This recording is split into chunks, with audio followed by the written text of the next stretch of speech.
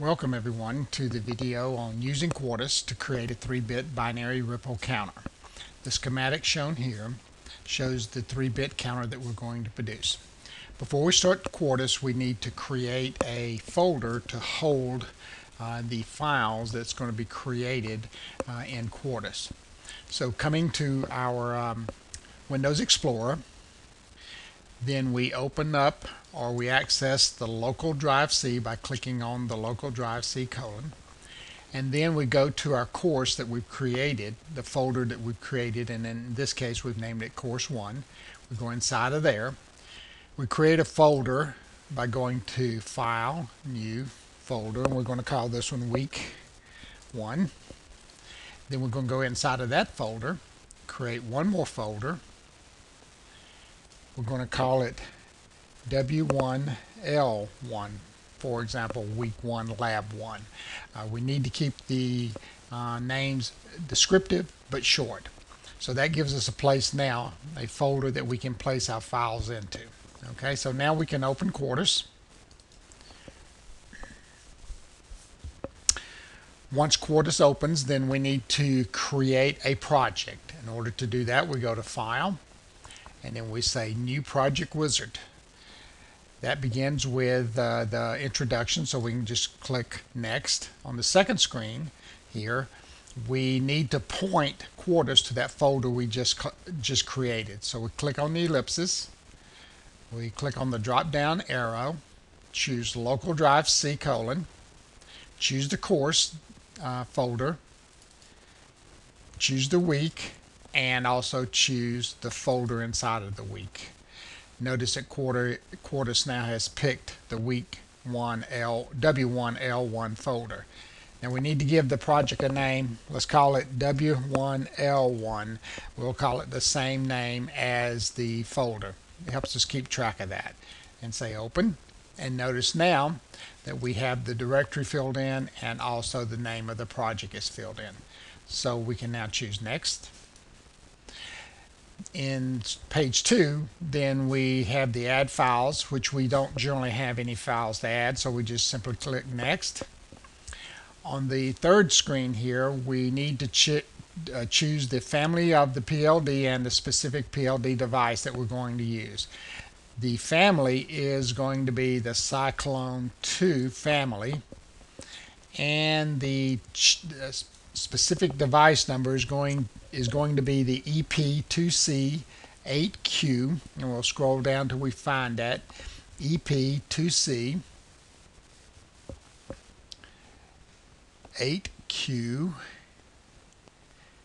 EP2C8Q 208C8. Alright, EP2C8Q 208C8. And then we can choose Next. On the EDA tool settings, we don't have any, just Next, and then simply finish up on the summary page. Now that creates the project and actually saves it in the folder that we created earlier. Our next step is to create a PDF file. And we come to New, we come to BDF, choose block diagram schematic file, say OK, and a blank block diagram file opens. We need to save that by simply going to File and saying Save As. Quartus chooses the last folder that we were in, which was W1L1, and it also names it the same folder as the folder W1L1, and then we say Save. And notice now that we have the block diagram file saved as W1L1 BDF. So all of our folders, files, etc. are going to be labeled W1L1. Alright, so now we need to create this counter, the 3 flip-flops. So we need 3 flip-flops to begin with. So where are the flip-flops? Well, we can get to them a couple of different ways. I like to right-click on the blank space and say Insert Symbol. The library comes up, and then I need to choose from either the mega functions, other, or primitive library and see if and find the flip-flops. Well, I believe they're under primitive and under storage. and I'll scroll down and I'll find the JK flip-flop and I'll choose OK. And then I'll just place it in the work area. Alright, I like to build my counters so that the least significant bit is on the right and the most significant bit is on the left, and that will require me to change the sides that the JK and the Q are on. So to do that, I right click on the counter on the JK flip-flop and tell it to flip it horizontally.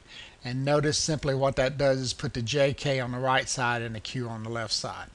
Now I need two more of these, so I'm going to right click on this and say copy, and then I'm going to click in the middle here and just say paste, and I'm going to line those two up.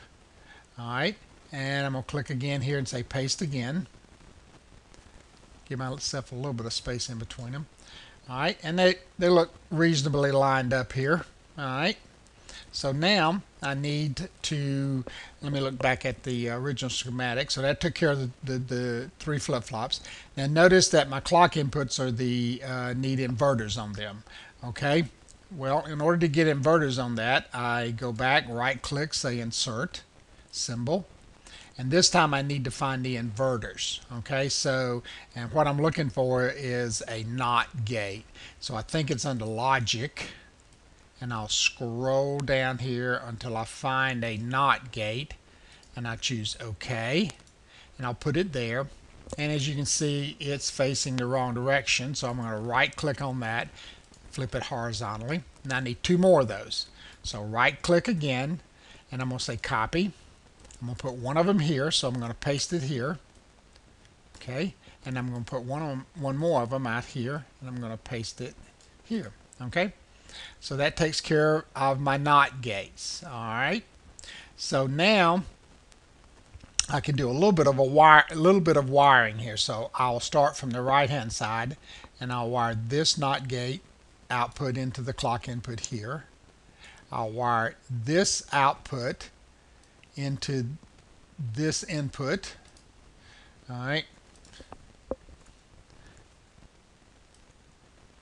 go here, come down to here, and come over to here. Oops, and come over to here. All right, notice that I left a little line with an X on it. Well, that's going to create an error unless I remove it. So I can actually just draw a little blank, a little square around it, and press my delete key, and notice that it goes away. All right, so now I'll connect the output of the NOT gate to the input of the second flip-flop's clock. Repeat that process here.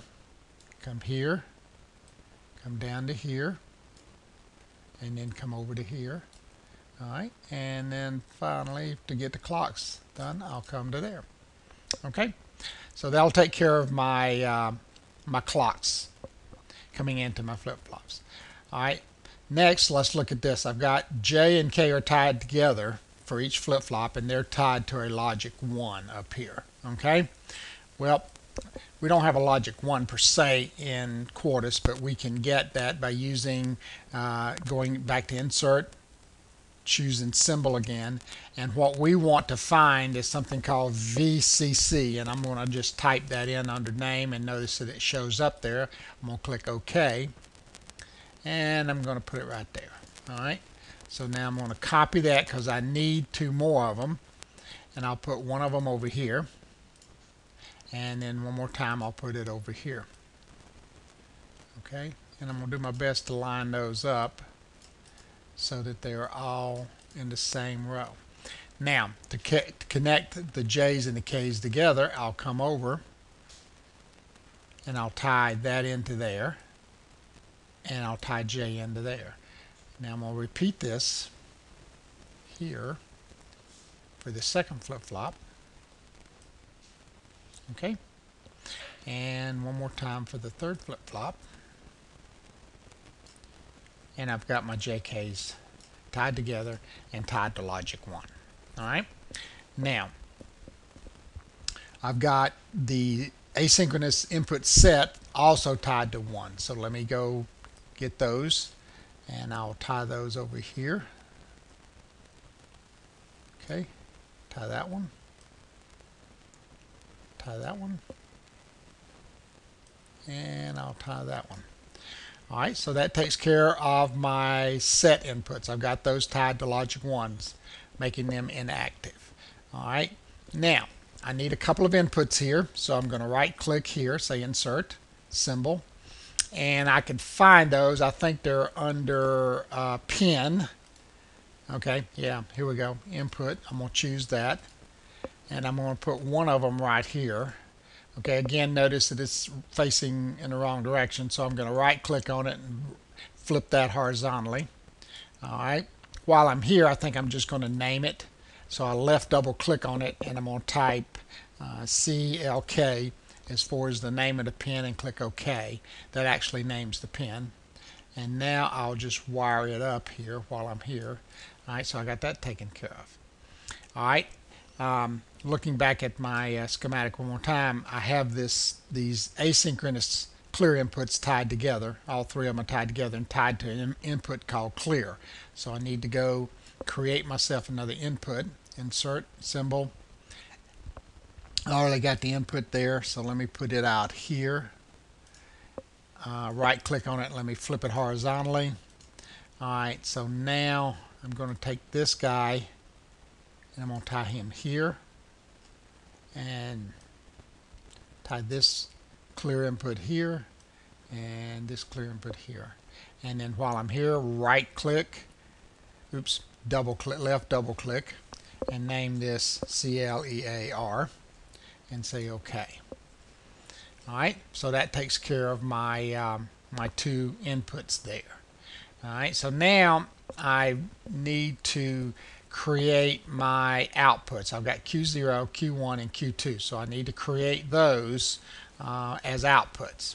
So very similar type situation before. Right click, insert symbol. I want an output this time.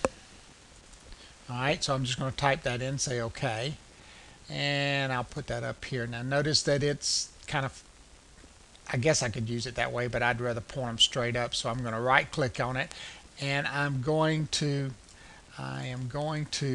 rotate this 90 degrees to the left, and notice how it goes up. And let me drag this over here just a little bit, and then I'm going to connect that down to the output of the first flip-flop.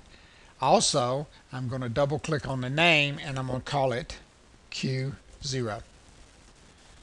Alright, so I got that tied here to the output of the first flip-flop, Q0, and I've got it named Q0. I'm going to copy that by right-clicking, saying copy. Come over here and I'm going to paste it.